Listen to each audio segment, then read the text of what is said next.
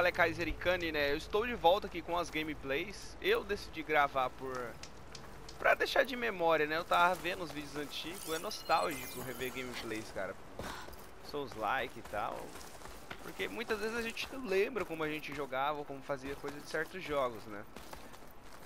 E eu decidi começar a enfrentar as mais diversificadas máquinas do Horizon Forbidden West, né? Quase que eu falei. E nós vamos começar o vídeo com os Cavadores, que são, acho que alguns dos inimigos mais comuns. Eu tô meio upado, então é provável que eu os derrote, né, tranquilamente. Vou salvar as peças-chave de melhoria aqui. Eu vou tentar dar um golpe nelas primeiro. Vamos lá.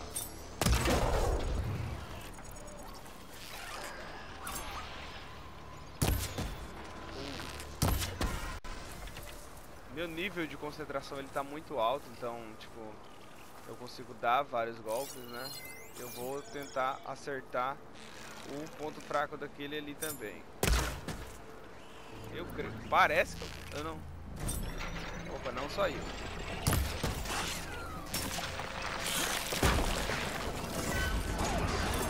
Esse cara aí. Beleza. Tem chaves de melhoria, eles servem para fazer algumas melhorias mais complicadas, né? Requer um foco aí, uma atenção. Mas basicamente é isso aí, né? Esse é o primeiro vídeo, meio paia e tal, mas é só para mostrar as mais diversificadas máquinas de Horizon Forbidden West. Um forte abraço, deixa o like, se inscreva. Fui!